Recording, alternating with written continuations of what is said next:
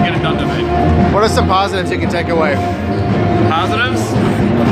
They keep playing, they keep competing. I mean, there's a lot of shots that didn't fall for us tonight. There's a lot of easy baskets we left out there. Had those fallen, it's a different score. I know that's a different game.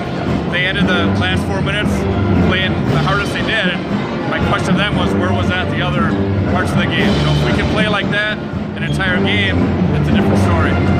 What were the positives of this game that you take away that led to a game like that? We were still in a pretty slow first half. We didn't move our feet incredibly well on defense, moved the ball incredibly well on offense. We played well enough to get a little bit of lead at halftime, and I thought the second half kind of challenged them in the locker room to come out and put them away. And I think they did in the first, 6-7 minutes of that second half. I think we held them to 1 bucket, and we looked pretty good on offense. Sure. So I thought really the second half I was pretty happy with. And hopefully this is a little bit of springboard going to our last 2.